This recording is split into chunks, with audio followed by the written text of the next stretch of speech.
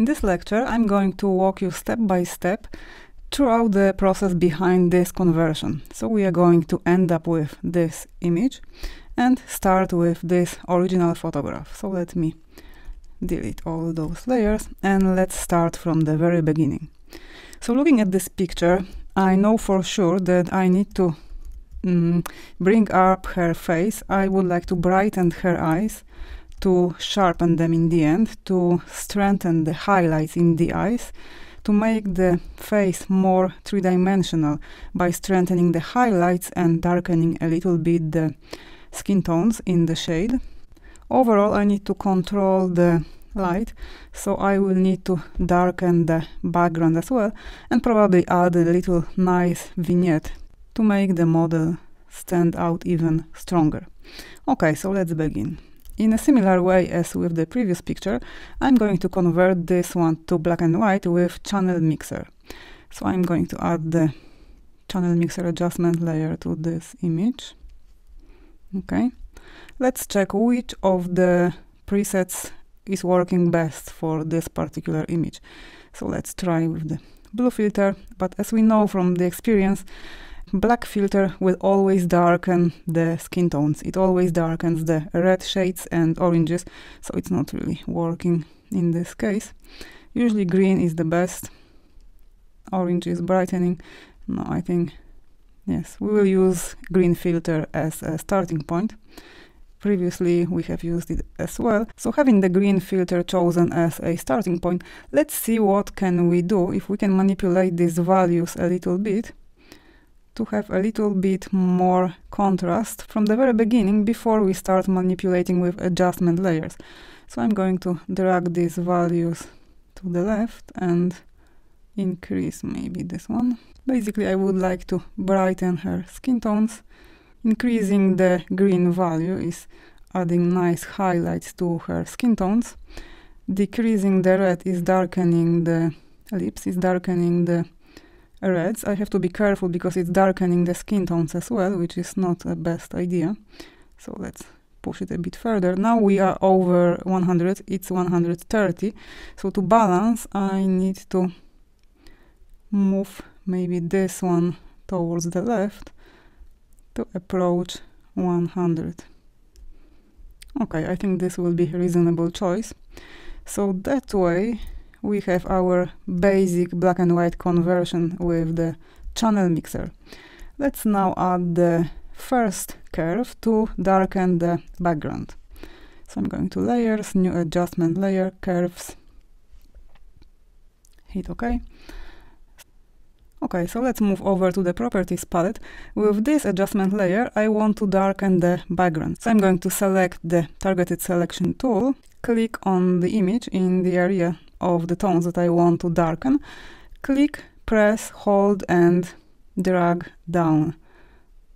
This can be a little bit too much. Yes, I think this will be nice. Now I need to paint with the black brush over the mask of this layer to remove this effect from her face. I don't want her face to be that dark, and I don't want to lose details in these areas of her hair. You can see in the histogram, it's reflecting how these tones are clipped, how I have lost all the details in these dark areas. So when it comes to the background, it's the result that I wanted. However, in the hair, I would like to make this darkening a little bit less prominent. So having the mask selected, I'm going to paint with a soft brush with the black color. So I'm pressing X on the keyboard, changing the color samples, now pressing B, selecting the brush.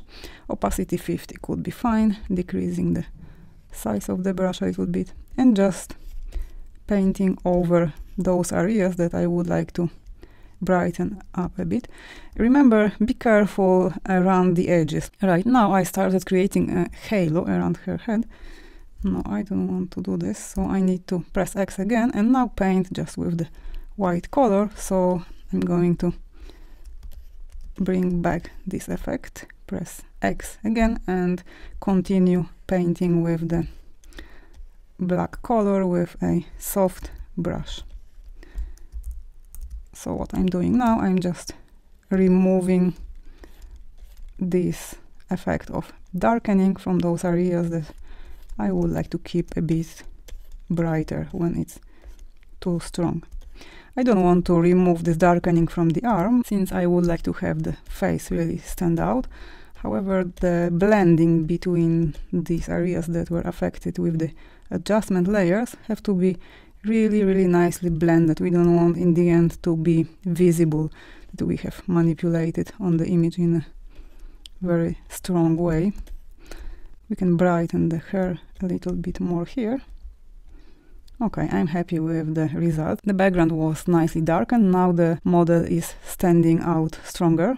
Having done this, let's now add another adjustment layer to create contrast in the image. Let's add the classic S-shaped.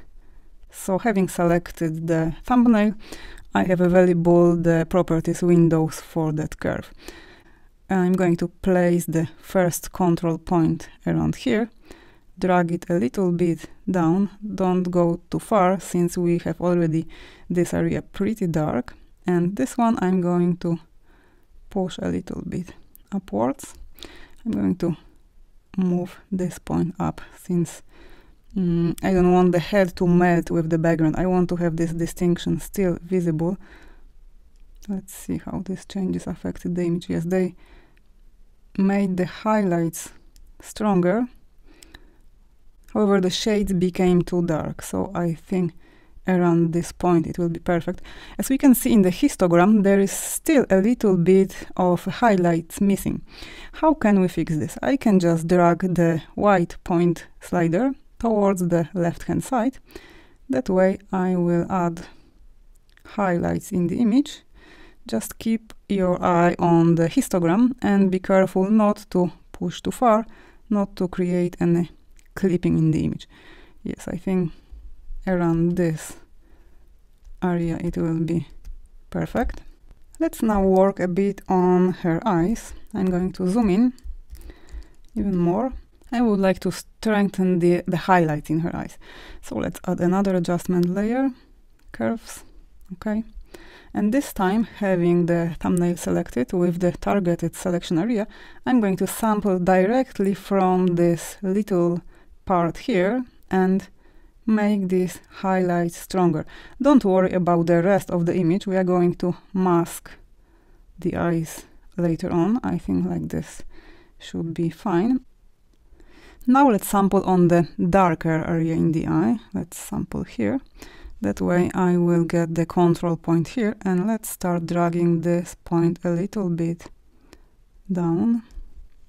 Let's see how does it look like before and after. I need to push these points up a little bit more.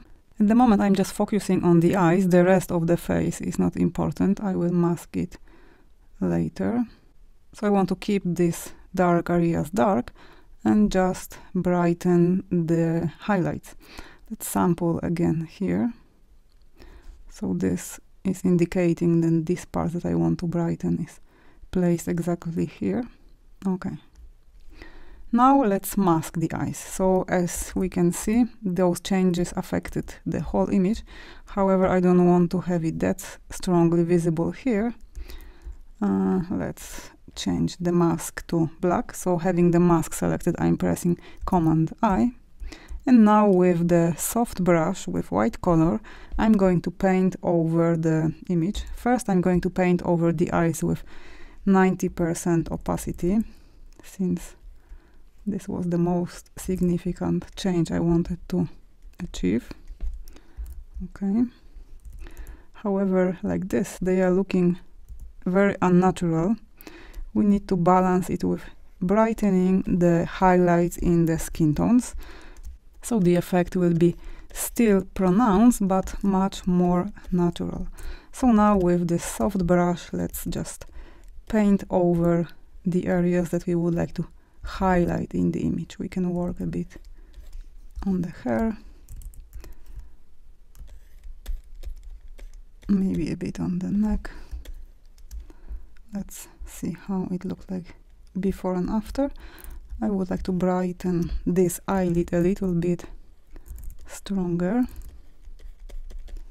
Maybe I will increase the opacity of the brush. I have changed from 20 to 70. Okay.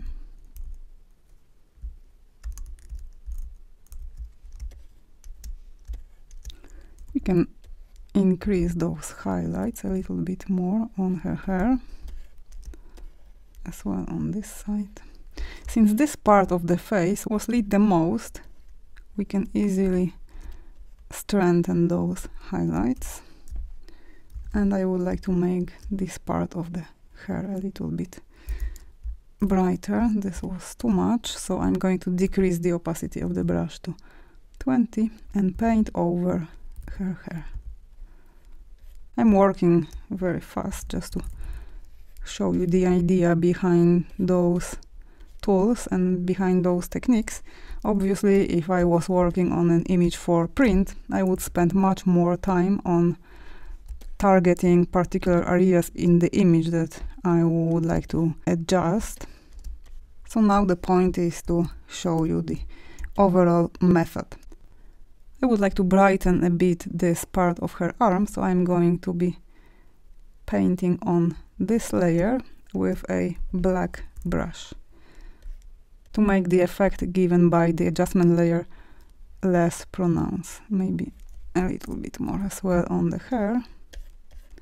So a little bit more here on in the shadows, a little bit more on the hair.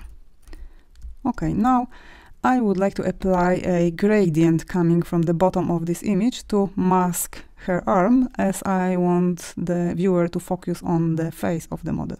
How can I do this? First, I need to create a new layer, which I'm going to do by pressing Shift-Command-N, now hitting OK. And I'm going to just fill this layer with black color, so I need to select Paint Bucket tool. That way the whole image is black. Now I need to add mask to this image. I'm pressing this little icon here, and the easiest way will be to invert the mask, so I'm pressing Command-I. Now the black is not visible at all. To make it visible only in the corner, I need to paint on the mask. This time I'm going to paint with a gradient tool. So I'm going to select Gradient tool and paint with a white color, so I'm pressing X to change the color samples. And let's try to apply the gradient from the bottom. Maybe we can zoom out and apply it in a more soft way. Yes, and now I can still modify this mask by painting either with a black color or by manipulating on the opacity of this layer. Since the result I have achieved was a bit too strong, so I would like to keep it around 65 and maybe remove from the top of her arm. In order to do this, I need to click on the mask. So I'm going to paint over this part of her arm with black color. So I'm going to select brush, I'm pressing B and swapping these samples, pressing X. Now I have brush and black color selected, and I'm going just to, in a very soft way, make this arm a little bit brighter. Okay. In the end, we can sharpen her eyes in the same way as we have done this with the previous image. Since the eyes are very, very beautifully lit, they are very nicely pronounced, and giving them a little bit more strength will help us to achieve dramatic result. So having the top layer selected, I'm pressing Shift, Alt, Command E on the keyboard, and that way I have created stamp on the very top of the layer stack. Having this layer selected, I'm changing its blending mode, and I'm going to change it to overlay. Next, I'm going to filters, other, and high pass. Here, usually the best value that works for high-res images would be around 1 to 2. So I'm going to leave it at 2. You will be working with smaller image, so probably these values will be too strong. You need to apply it, experiment, and check which presets will be working best. So now I just want to mask this layer, so I'm pressing this little icon here, inverting the mask, and now painting with a brush with white color over the black mask. So I'm pressing B, swapping colors of my color samples, decreasing the size of the brush, and just painting over the eyes to apply the high pass filter to sharpen the eyes. In case of this picture, it is still image with shallow depth of field, however, these parts of the eyes are sharp, so in a natural way I can sharpen them a bit as well. You can see how sharpening these little details is affecting the image. It's really very important touch. Let's have a look how the image looked like before applying the sharpening and how does it look after sharpening of the image. We are ready with our edit. I hope you enjoyed the creative work. With all those adjustment layers, we were able to convert our initial color photograph into the black and white, striking and dramatic version. See you in the next lecture. We are going to be working on next photograph.